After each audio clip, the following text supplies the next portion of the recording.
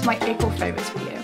Now, I'm sorry, you have to excuse my makeup. I have been wearing it for 12 hours now, so I'm home. It's a beautiful day here in South Wales. It's been absolutely gorgeous. And I've been meaning to film my April favourites, so I thought now was a perfect time. So, not as much as my typical months. I've got a fair amount of things, but not like a crazy amount like I often do. But I want to start off by saying something that I don't like because it's quite relevant. So this last week I've been painting my nails quite a lot because the stuff I've been using has been chipping like crazy. And what is it I've been wearing? Barry M nail jellies. Now, I did my nails last night. I used an OPI base coat. I used the nail jelly in pomegranate, which is this stunning colour here, which is the one I'm wearing. Absolutely beautiful colour. I absolutely love it. It's just so vibrant and pink and juicy. It's really good. And then I use an OPI top coat, which is in I Juggle Men, which is this beautiful, beautiful shade here, which is just like a soft, shimmery, glittery, beautiful, pearlescent kind of almost holographic colour. It's absolutely beautiful. I'll use that as a top coat. And today, they have all chipped like crazy. I'm not impressed. It's not a good look.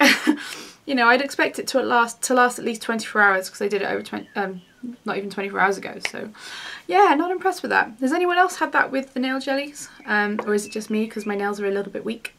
I don't know. But anyway, jumping into the actual favourites now. So, I'm going to start off with like body ones. So this is something I picked up on my birthday a couple of weeks ago.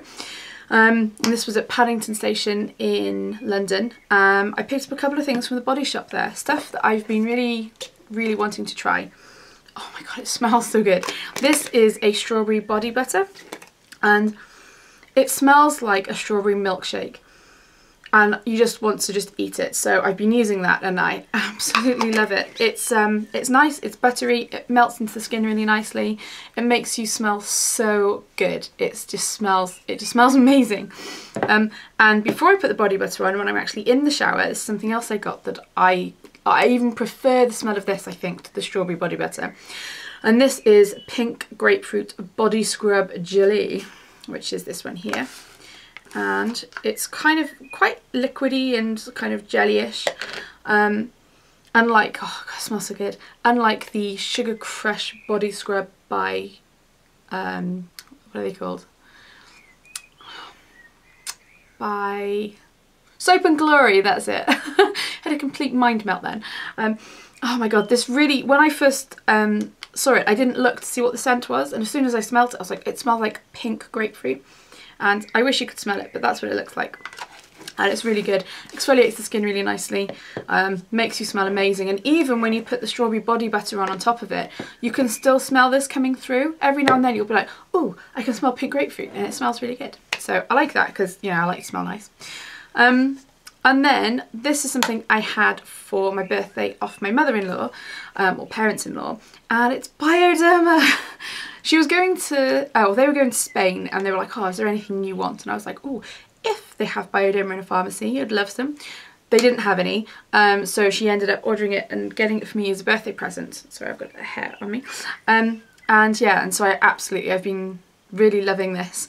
I've used it one of two ways. I either use it to remove all of my makeup, if I'm very tired and I don't want to go to the hassle of using a hot cloth cleanser, then I will just use this, but that's quite rare.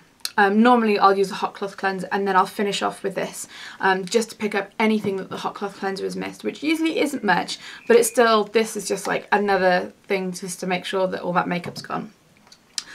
And then next we've got a lip product, which is my Korres lip butter in Guava, which is, I'm wearing it now. You won't be able to see it because it's kind of, well, it's the colour of the lid. So it's this one here. And it just smells really fruity. It smells really fruity, really fresh, and just feels lovely and conditioning on the lips, and just, it's just really nice. I really like it, and I've been wearing that absolutely loads, so I like it. Next is something I haven't reviewed yet, but I have mentioned that I'm going to review it, and again, I don't know if I'm going to review it on my blog or on here. I might do it on here.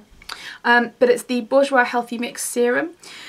This is in the shade 51, which is light vanilla. I like the name. It's a really good foundation. It's I've been wearing it quite a lot now. It hasn't beaten my Dr. Jart. I still prefer Dr. Jart, but this is really good. I do really like it for a high street foundation. It's probably one of my favourites. I really do like the Revlon Colour Stay as well, but this is really good. I would recommend trying it. I really would. Next is a fairly old favourite actually. This is in quite a lot of videos, which is my Maybelline Fit Me powder. Now, I really like the Rimmel Stay Matte, and I've written a really nice review of it up on my blog, and I really do like it, but there's something, well, the sponge just fell out. There's something about this one that makes me want to finish it. I've got quite a big dip in it already, and I know I'm going to hit pan on it soon, and so I'm like, I just want to keep going and keep going and keep going till it's finished. Yeah, which I'm not normally like with products, but this one, I don't know what it is. I want to finish it, and it is really good. Even though I really like the Rimmel Stay Matte, it can look slightly cakey if you put too much on. It just never happens with this for me. I never get that happen, so it's kind of safe. So yeah, so anyway, so there's that. Also, my Maybelline Colour Tattoo in the colour Barely Beige, which I'm afraid is only available in America, and I don't even know if it's still available because I think it was a limited edition, but I could be wrong. So you can see I've used sort of a fair bit of it. It's got quite a big sort of dip in it now. The only thing, the reason why this looks a bit messy is because it was out here in my conservatory for a couple of days when it was really hot a few months ago, and the oils in this separated from the colour and they just looked really weird, so I had to kind of literally stick my finger in it and like squidge it all back together again. Not a nice thing to do, but either way, this is amazing for a base for your eyeshadow. And for me, if I don't use this, I get creasing within about 6 hours. If I use this, I get nearly 12 hours out of it, both with primers. So it's amazing, and it's just a lovely coloured base for what my next favourite is, which is my MAC quad that I put together. I put this together when I was in London. I put in 3 shades, but I've picked the 4th shade now as well. God, I don't know if I can remember these. I'm going to try my absolute best. So we have Satin Taupe. That is Shroom, which is the new one. This is Twinks, and this is Sketch. I remembered. Awesome. Yeah, Satin Taupe, the most beautiful eyeshadow. I absolutely love it. I mean, I really, really love it. I have been wearing this for 2 weeks straight without wearing any other eyeshadows because I just love it. And now that I've got a highlight in there as well, thank you guys for the recommendations as well.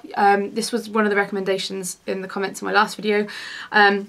Yeah, thanks for that. Now I've got this. I don't ever need another eyeshadow again. Yeah, right. And then next we've got a blusher, which is the NYX Summer Peach. Now this is a seriously beautiful colour. I don't know how well it's going to be picked up on here, but it's this beautiful peachy colour with a slight golden shimmer to it. I've been wearing it every day for, again, pretty much the last 2 weeks. I absolutely love it. I really love it. It's such a pretty colour. And then lastly, it's a Rimmel product, and it is a kohl eyeliner in, like, it's nude. Is it nude? Yeah, it's number nude. It's nude, which is their Scandalized one, which is this. Again, it's really nice for the waterline, just to help brighten up your eyes. This is what I've been using mostly for the last couple of weeks as well. And what I really like, I don't know if you all get this, but if you put dark eyeliner on your waterline, do you get like a build-up in the corners? Because I do, and it's gross, and I'm constantly checking in a mirror to make sure there isn't any build-up there and clearing it away as soon as there's like any hint of it. But with this, even if there is a build-up, you can't see it because it's like skin coloured. So I'm still checking regularly, but it doesn't look hideous if, you know, if I miss it. So yeah, I really like that. So they're my favourites. If any of these have been your favourites as well, please do leave a comment below, or, you know, even if you've got other favourites, let me know what your favourites have been this month. I'd love to know. But thank you guys so much for watching, and I really hope you've enjoyed this video. Don't forget to give it a thumbs up if you've liked it, but I hope you've had a great day, and I'll see you on my next video. Bye!